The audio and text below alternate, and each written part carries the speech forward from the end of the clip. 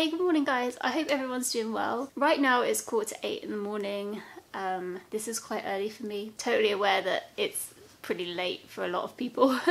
But anyway, today I've got up so I can do a 12-hour reading challenge. I first saw this on Faye's channel, and Faye runs the channel Mystery Date with a Book.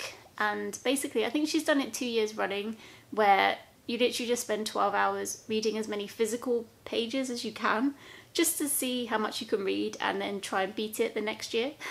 So I thought it might be a fun thing to try and do every year, just to see if my reading speed has increased. This is going to be my first time doing it, just to kind of set the baseline to start with. I've always gone on and on and on about how slow I am as a reader, so I just thought I would see how slow I am. I was talking to my brother the other day and he was saying that he could read like 80 pages in 40 minutes or something, like when he was commuting, and I'm pretty sure in an hour I can only read 20-25 pages. If I manage to do all 12 hours today, which this is another thing, I don't think I have the stamina to read for 12 hours, so it's going to probably decline off quite rapidly. So if I can read like say 20 pages in an hour, if I'm trying to be hopeful, then what's that, 10 times 20? It's 200 plus 40, so 240 pages is what I think I'm going to read based off those stats. But I don't think I've ever read like more than like 150 pages in a day. I don't know, maybe I have, maybe I haven't. Okay, so I believe I haven't watched Faye's video for a while. I've been meaning to do this for ages, so I haven't rewatched it this morning, but I think the rules are, yeah, no audiobooks, and the books have to be books, like they can't be graphic novels or anything like that.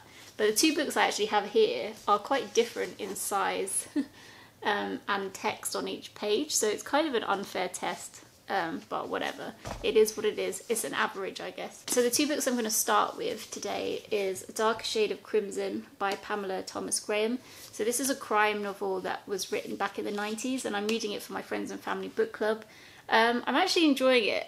It's kind of 90s in that there's things that you wouldn't say now, but it is quite enjoyable. It's also fairly like unbelievable in parts. You can't quite understand why characters are being the way that they are, but it is quite an enjoyable read. I'm really intrigued. So I'm currently on page 181. On chapter 15, so I haven't got that much to go actually. I think I've got just over 100 pages to go of this book, and I need to finish it today because my stepmom needs me to pass it on to her so she can read it for the book club. So yeah, and I'm seeing her tomorrow for the football. But yeah, so this is what I'm going to be focusing on mainly today. And then for this month, my plan has been to read in between every book that I finished one piece of writing from Teaching a Stone to Talk by Annie Dillard, and this is a book of like travel writings and kind of just thoughts.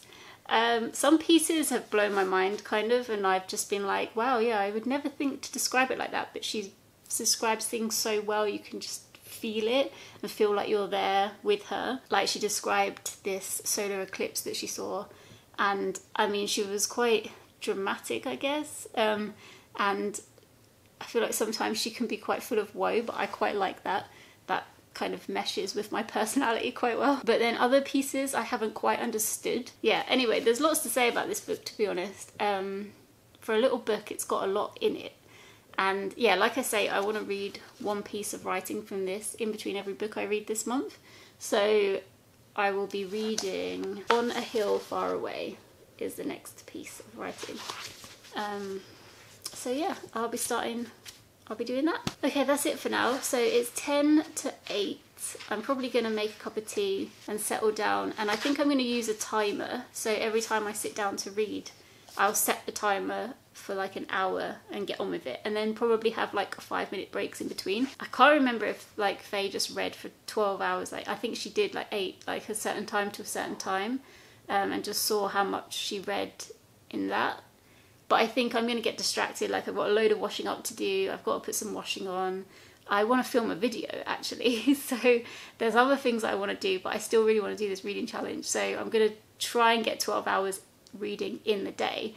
My partner is out all day working, so I've got the house to myself, But I do want to take breaks to do little chores and stuff, so I will be timing it. But yeah, so we'll see how I go with these guys and how quickly I can get through them. I am at an advantage because coming to the end of this, and it's a murder mystery crime book, so I'm really intrigued, and when you're intrigued with a book you obviously read faster as well, so there's that factor to factor into it. Yeah, it's not a perfect experiment. I think I'm overthinking it a little bit too much, though it's just for fun. So okay, I hope everyone is good and I will check in with you later. Hello! So it's now 11:45 and I've done 3 hours reading since like 7:45 this morning. So I've lost an hour, but that's fine. So for hour 1 I read 16.5 pages. Then for the second hour I perked up and I read 20.5 pages. And then just now for the third hour I read 19 pages. So I definitely have perked up. I think for hour 2 I was falling asleep as well, so it's kind of crazy that that's the time that I read the most. But then the other 2 hours I was drinking while I was reading, so maybe that slowed me down. I had like a tea for the first hour and a coffee for the second hour, so maybe I was just taking my time because I had a drink. I don't know. But yeah, so it's pretty much all the same apart from the first hour, where it always takes me a while to like settle into what I'm doing anyway. I'll talk about the book very briefly, although I'm going to talk about it in my wrap up when I do my next fiction wrap up thingy.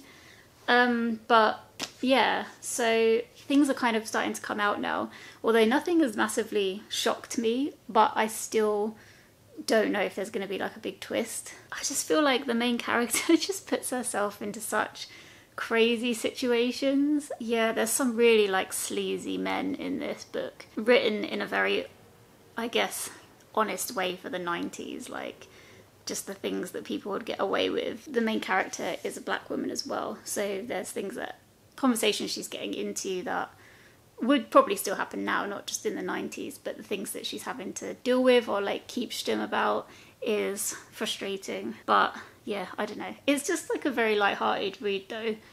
It's very like sneaking around, trying to find clues. It's definitely that type of book. So it's quite fun to read in that respect. But yeah, the sleazy men is just not the one. I'm not enjoying reading about that. But yeah, in the next couple of hours, next few hours, I'm probably going to finish this. So yeah, we'll see if it shocks me at the end. I don't know. So yeah, so I'll check in later. Hello, time for an update. So it's now 4 p.m. and I've managed to read for 6 hours from like 8 this morning. So I've lost 2 hours, which means that I might not be able to read another 6 hours in the whole day. Just to go over what I read for hour 4, I managed to read 22 pages. Then for hour 5, I managed to read 23.5 pages. And for hour 6, I managed to read 19.5 pages. So I'm about on average, I think, to what I assumed that I would be able to read like 20 pages ago. In my defense, I'm going to say that the pages are quite big and dense in this book. So yeah, I'm not too unhappy with that. That is what I expected. So altogether so far that means I've read 121 pages since this morning, and I'm really pleased with that. That's really good. And also I finished A Darker Shade of Crimson by Pamela Thomas Graham, and yeah, I think I didn't see it coming so much at the end, what was going on. So yeah, that's all I'll say about that. I will talk more about the books in particular in my wrap-ups and stuff like that. So this video is more just about me seeing how much I can read.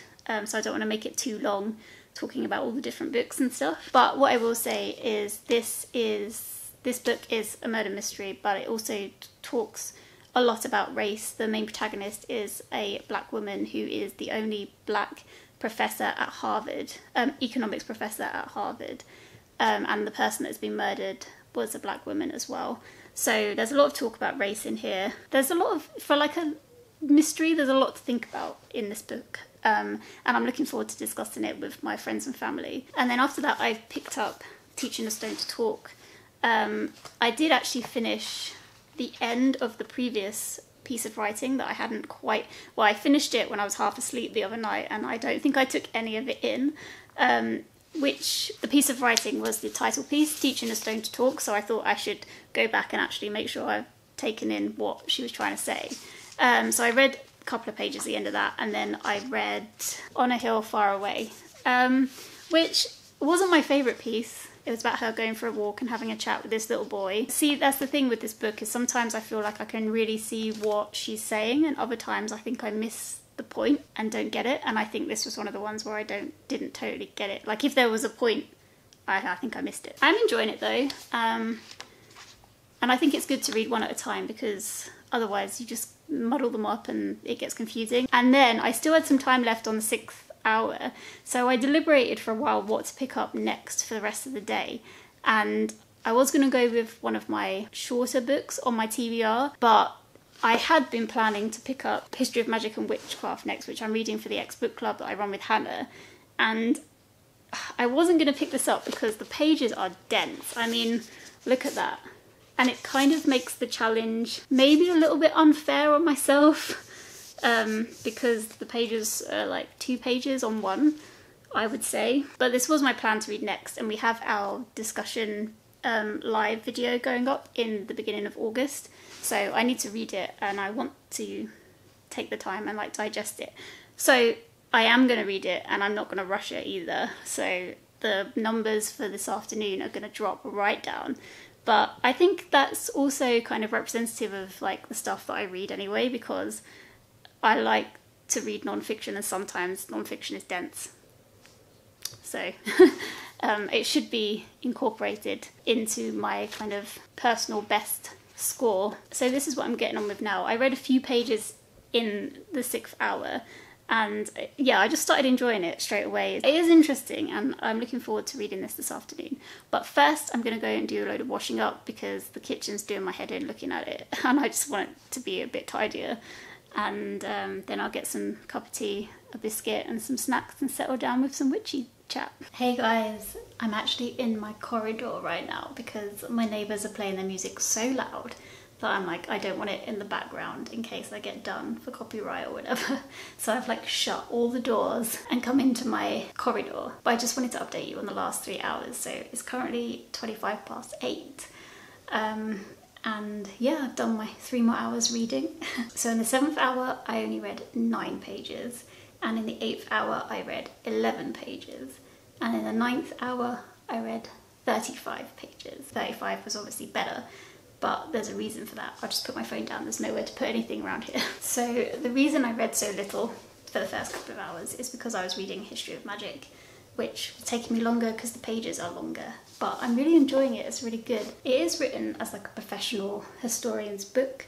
It's got all the citations in it, and there's photographs of some of the items that she's talking about, which I really like. So I read this for a couple of hours, but then there's only so much information you can take. I'm already tired from reading most of the day anyway, and I just wanted to kind of have a bit of a clearer head when I was reading it. So on my TBR this month, I've got The Little Flower Shop at the Sea by Ali McNamara. So I thought I'd pick this one up for the 3rd hour, 9th hour, and I read 35 pages of this. And yeah, I mean, so far, so good. I think you're following this lady who's just lost her grandmother. She's inherited the flower shop by the sea in Cornwall, and she doesn't like flowers. That's all I really know so far. Quite like the writing style, it's very kind of easygoing. I like the character of Poppy so far. You know, she's obviously got some traumas going on in her life, or she's had trauma in her life, but she's fairly sassy, a bit sarcastic, quite like that. Okay. So my plans for this evening are carry on reading this, hopefully for another 3 hours, so then I've done my 12-hour reading stint. I also need to make dinner because now it's quite late. So we'll see how I go and how tired I get, whether or not I actually make it to the full 12 hours. But I think I will definitely be wrapping this up tomorrow.